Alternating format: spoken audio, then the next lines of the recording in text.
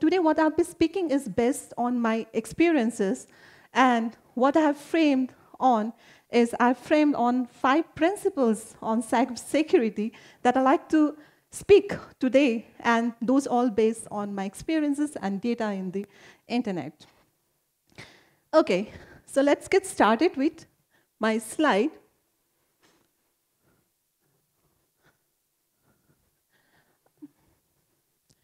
Safety is only until the time we are compromised. How many of you believe that you are safe today, safe in terms of cybersecurity?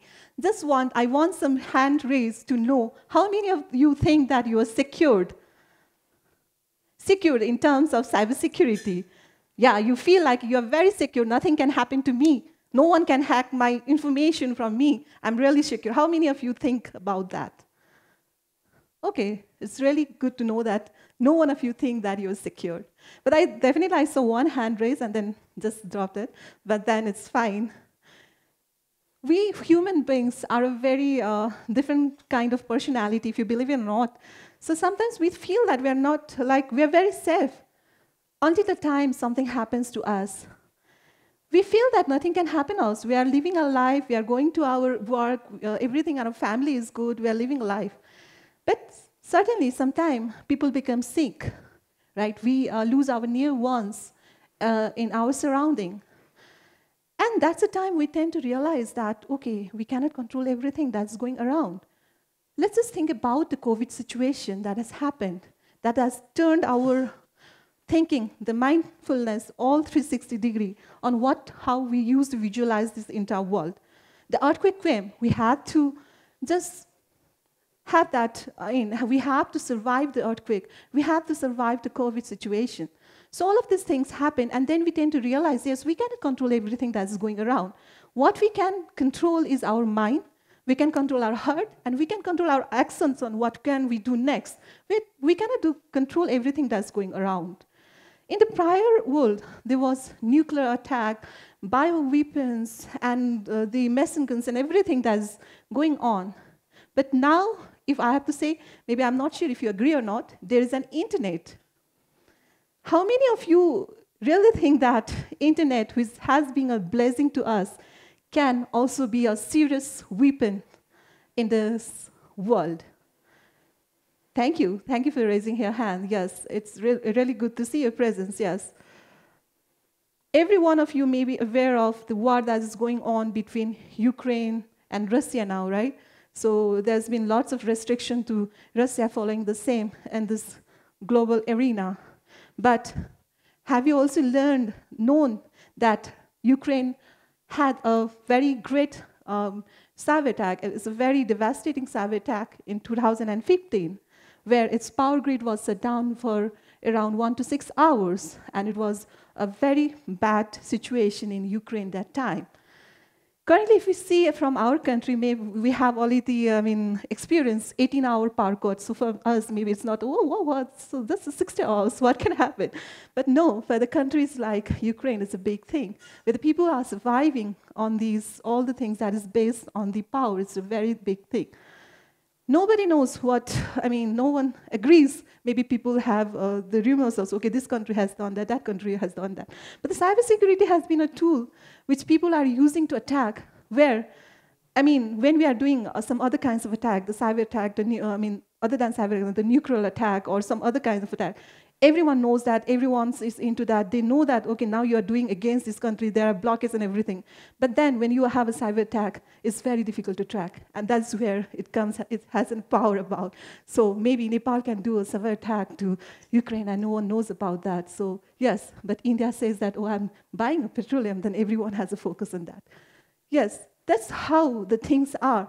And that's where I just want to give some linings on the thing that safety is until the time, right? It's only until the time it's confirmed that we have compromised. So with that, I just want to go to my second principle. So this is a new world, Azure Bridge, a new approach to security.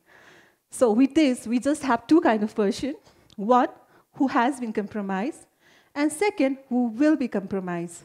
organization, be it the technological industry, be it the educational industry, it's the same thing everywhere. So there just exists two, right? That's how the cybersecurity professionals use it. And on the same line, assuming bridge, why is that really easy? Because when you assume bridge, then you can plan. Then you can see around in your organization, in your IT infrastructure to see, is my infrastructure already been compromised? And what are the things that is in my infrastructure which has been compromised? Just looking into your infrastructure, just looking into the chain, looking into the things and seeing, okay, what are the things has been compromised? That's the new approach that organizations are adopting currently. So organizations never say that we are safe. We just look into to what extent my security measures has been compromised. Is it the low? Is it the medium, high, or critical? So, but the low is something that is unavoidable. So this is a new approach that has come in cybersecurity and in the world of IT, that you just have to assume that this thing is not something you can get away of or get rid of. So after going on to my second principle, and before coming to my third principle, I can see cars in many of your neck, right? So have you checked on the card that what the organization had put into? Have you checked this card, the small things, the small alphabets the organizations has put into? Can you just check that and see what is there?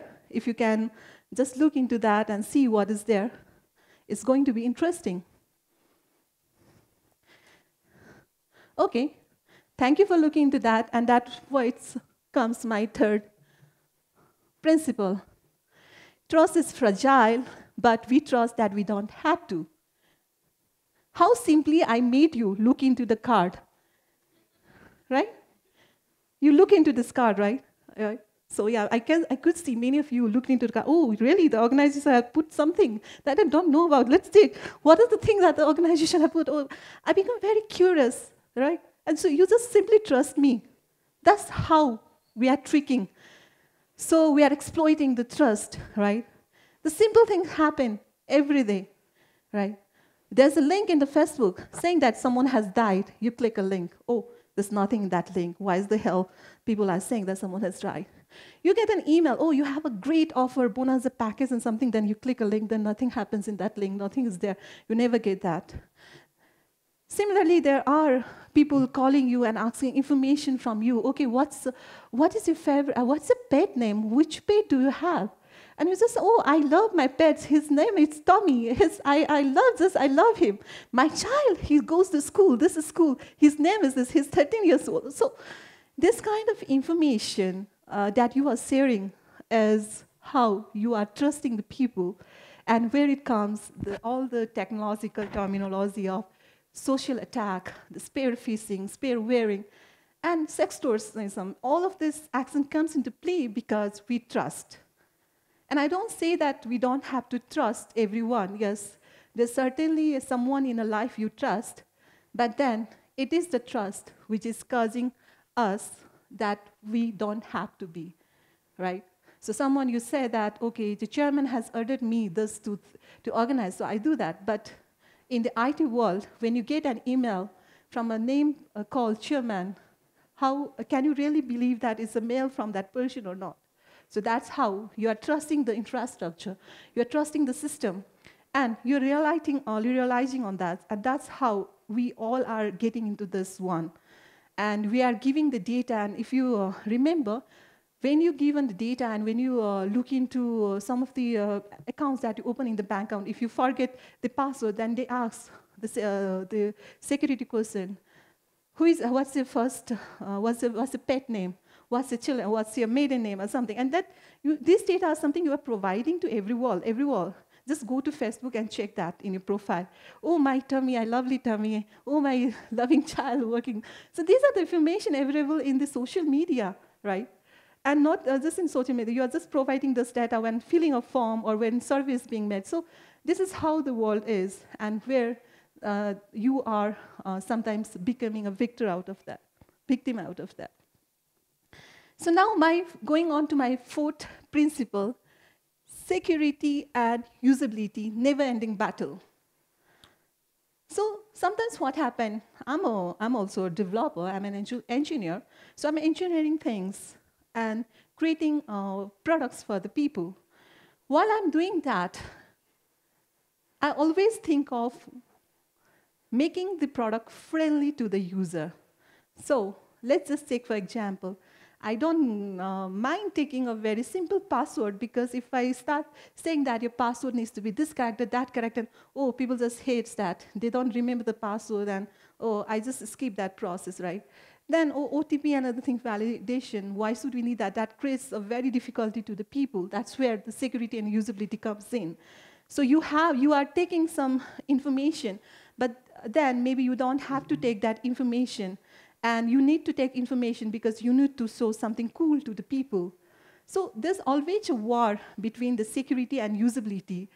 Security professionals are always into, okay, let's not care about usability. Let's just make the product secure. But usability-wise, people are saying, no, no, no, we have to sell this product. People have to use this. If you're introducing lots of restrictions like this, then people are not going to adopt that. That's where many of us are failing or passing. So having the balance between this is really important. But in many of the countries like us, we are giving priority to usability more than security.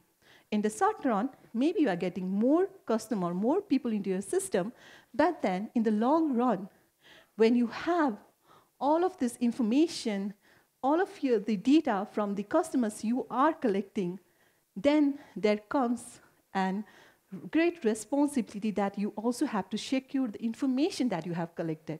You cannot just say that we have collected the information, but then, oh, security, I don't know, where is that? Okay, I'll just store that. So if you are taking information in any form, if it is in a form of the paper, then you are responsible to scramble that paper and ensure that the information doesn't go out anywhere other than you yourself, right? So that's where all the war between the security and usability goes on. And with that, I just want to conclude with my final slide and my final presentation.